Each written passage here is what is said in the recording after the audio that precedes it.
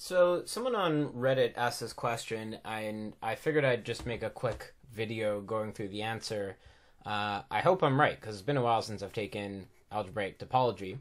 But we're asked to determine the fundamental group of S1 cross S1, so this is the Cartesian product of the circle with itself. So that's usually just the torus, but we're going to change it a bit. We're going to quotient out by the relation where for some fixed point x naught, and for all x, we're going to relate x naught x to x naught. Okay, so to make things a little bit easier, let's think about our point x naught we could take to be 1, right? So if we're thinking about this circle, S1 is sitting in the complex plane, the point 1 over here, we go around the circle.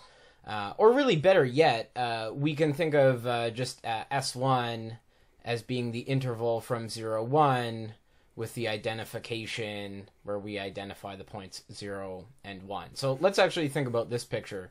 And so using this, we can think about this as 0x identified with x0. So we can sort of think, right, we're taking some quotient of the torus, which looks like this. Well, one thing, if you've already been doing some algebraic topology, is that the torus usually looks like A, B. We can make this diagram, this square, where we imagine the inside of the square is filled up, and then if we were to identify the edges B with each other and A with each other being oriented in the proper way, we would get the torus. So, for example, the B might be this meridian line, I guess you'd call it, going around this way, and then A would be the circle going around this way. But what's happening is, so we can think about this as A as being the line at 0x, and we can think about B as being the line x0. Right? So that goes for both pairs of the lines. So really, like, this point is being identified with this point is being identified with this point, and so on. So, in other words, what we're really getting then is we're saying that this is we're basically just setting B also equal to A in this case. And what we can do then is we can use the Van-Kampen theorem, probably the best tool in basic algebraic topology. So what we're going to do is we're going to take a couple open sets. So first I'm going to take this open set U, and then I'm going to take this open set. So U is going to be, I should specify everything inside here. And my other open set V is going to be everything outside of this smaller circle. So they have to overlap a bit. That's going to be my set V. And then the Van-Kampen theorem says that the this shape we're looking at, I don't know, call it X, the fundamental group of X, this is going to be isomorphic to the amalgamated product. So that means I take the fundamental group of U and the fundamental group of V, and I take their what's called the amalgamated product. So if we think about this in terms of generators and relations, I'm just mushing the generators and relations together, and amalgamated over the fundamental group of the intersection of U and V. So that just means if I take, right, I have my inclusion maps from UV into U, and from UV, so I'll call that one F, and from UV into V. Then I'm just saying, well, if I take I get the induced maps on the fundamental groups, and that just says for everything in that fundamental group, I'm forcing the images of that same loop to be equal in this larger space. Okay, so what does that look like then? So first, if we look at U, well, what is U? What is the fundamental group of U? Well, it's just this basically like an open unit ball. Like clearly this is a contractible space. So the fundamental group of U is just trivial. This is just the trivial group. For the fundamental group of V, so now we've got like A, and A. Well, technically this is A inverse, if we're thinking about the orientation.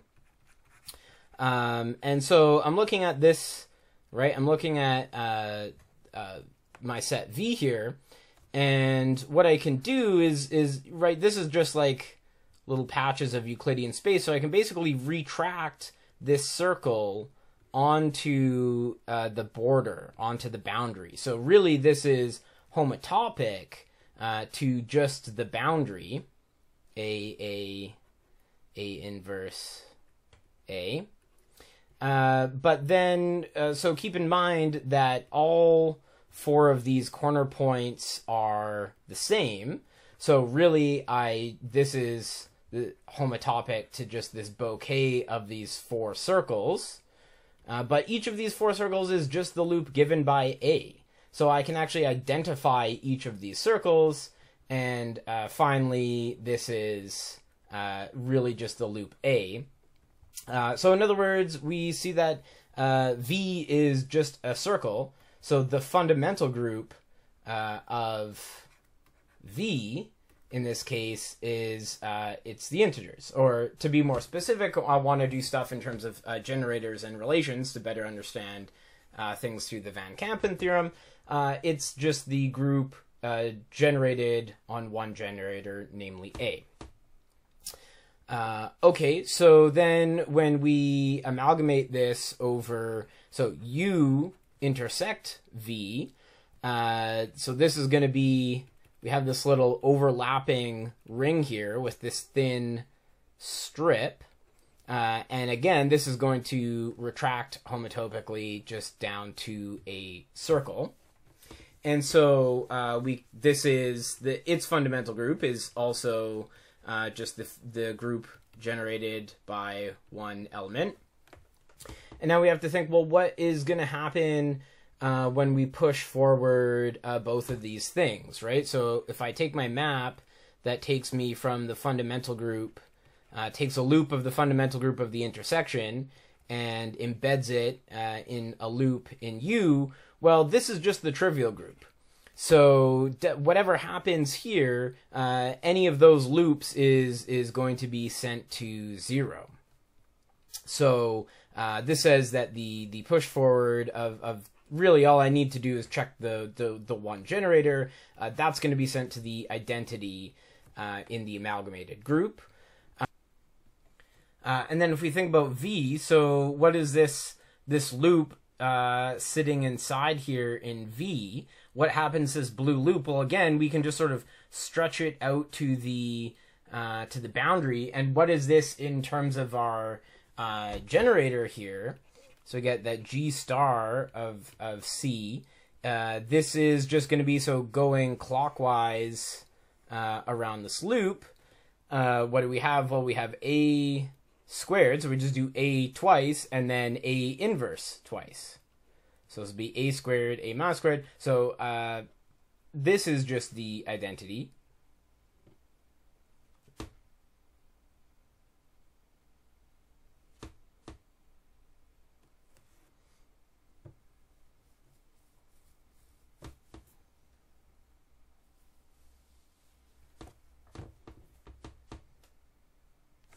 And so what does our amalgamating relation tell us? Well, it just says that the push forward of C and the push forward of under F and the push forward of C under G have to be equal. Well, that just says that the identity has to be equal to the identity.